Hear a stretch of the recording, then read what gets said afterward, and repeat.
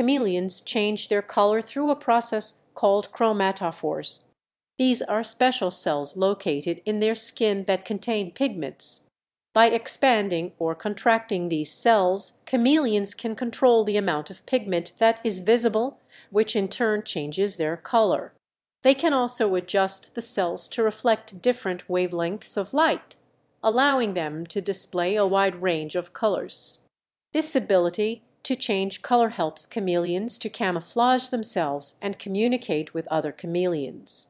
When they feel threatened or excited, their color change can become more pronounced. It's important to note that the common belief that chameleons change their color to match their surroundings is actually a myth. They change their color depending on various factors, including mood, temperature, and social interaction.